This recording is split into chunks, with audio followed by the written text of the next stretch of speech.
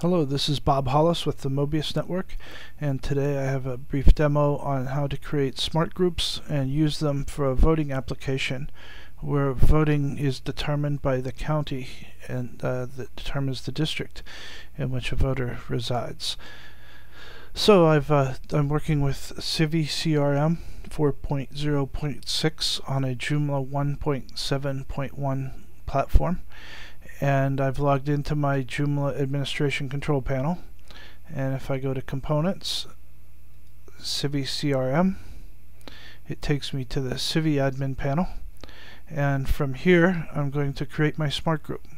So in this case I want to create a district that includes a couple of counties, and I'll start with Search Builder,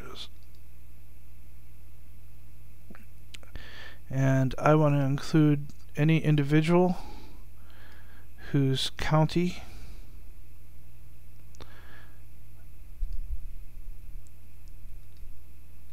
equals Marin. I also want to include any individual whose county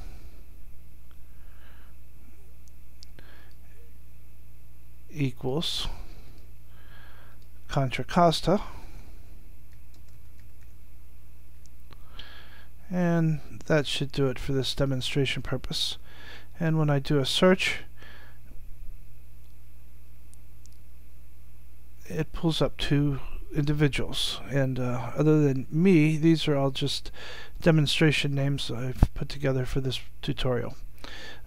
So now that I've got this group here, I want to select them, and the actions are to create a new smart group,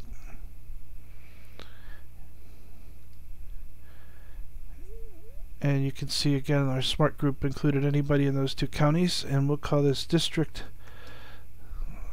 4 Demo Marin Contra Costa, just to make things easy.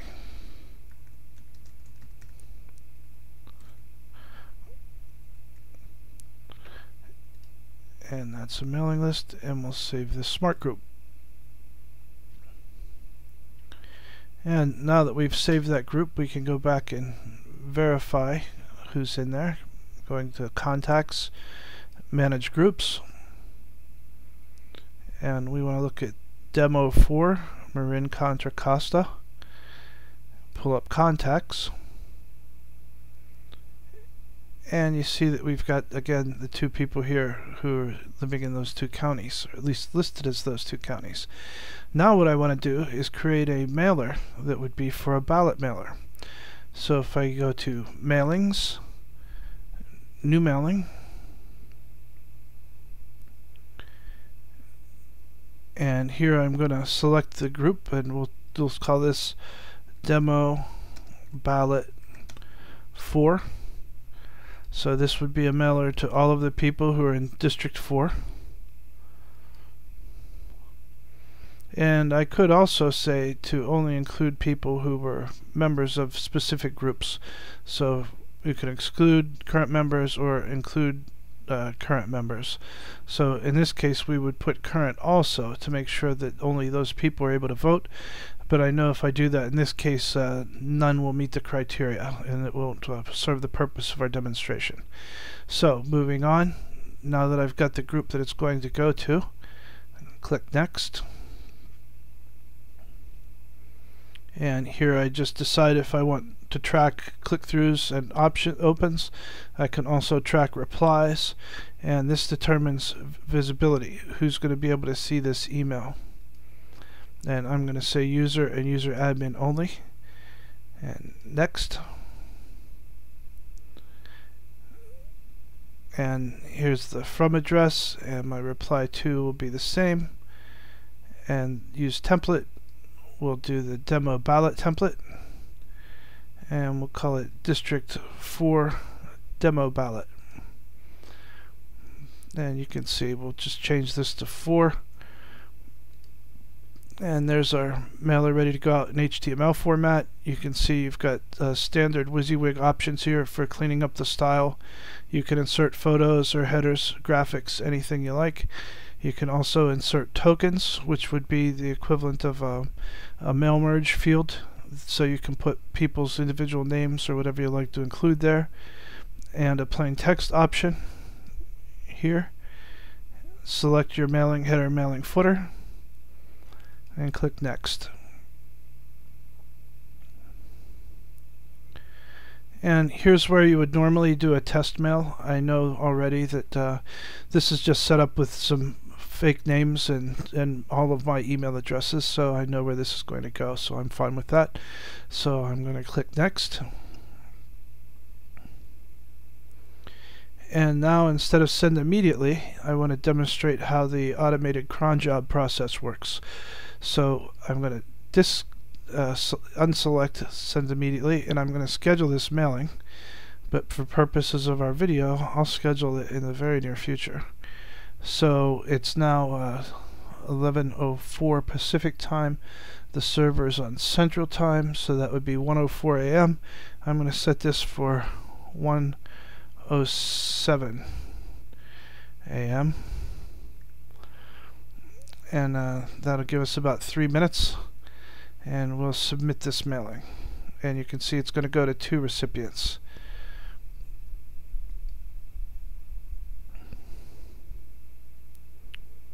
Oh, I guess that's too soon. So let's see, 10.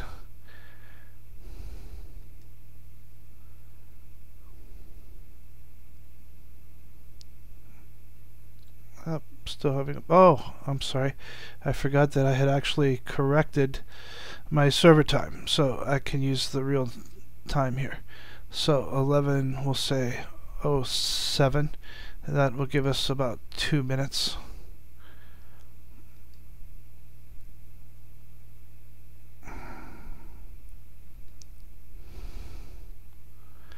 Oh, here's the problem.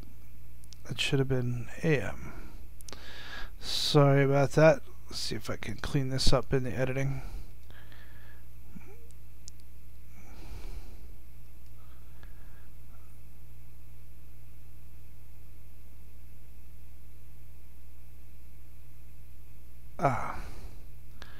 And of course that would be tomorrow. Let's try one more time here. Okay, now you can see that we've got a scheduled mailing in here, scheduled to go out at 1:07 a.m. and the current time is 1:06 a.m. Central Time. So we'll leave that sit for just a moment and take a look at the way the groups are set up. So when you go back to Manage Groups,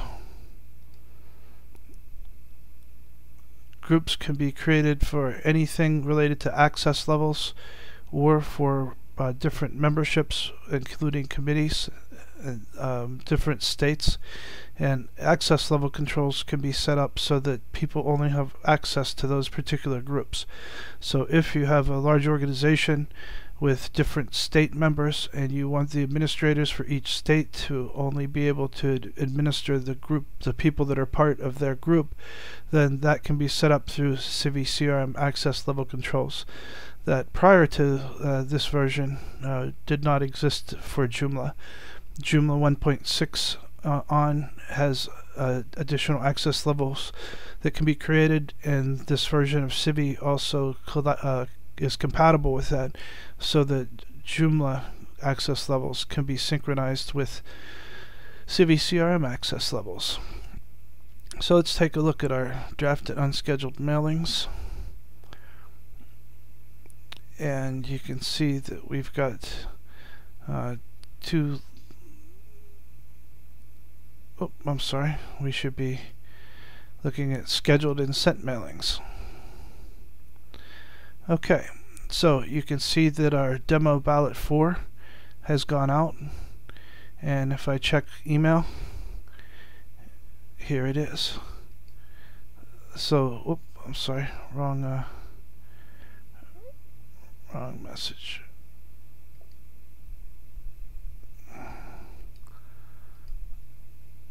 Okay, here we are. So district demo ballot 4 has been received, and this is HTML. It converted the graphic a little bit funny, but anyway, that's how it works.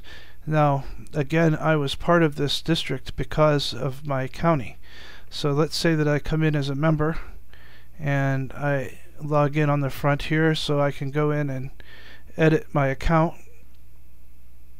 And now, instead of living in Contra Costa County, I've moved and I now live in Alameda County. So I update my information, and now when the administrator goes to search that group again to see if I'm a voting member for that particular district, and we see here's District 4 contacts, you can see that Bob Hollis is no longer a part of District 4. So basically what you do is you set up a smart group for each of your districts that includes each county in the district. Then you set up a mailer that only goes to members of that smart group who are current members. And that's how you can consistently keep your voting records up to date and make sure that ballots are only going to people who are supposed to get ballots. There's also a membership update feature, and we'll go through that in a different tutorial. Again, if you have any trouble, it's bob@themobiusnetwork.com. Thank you.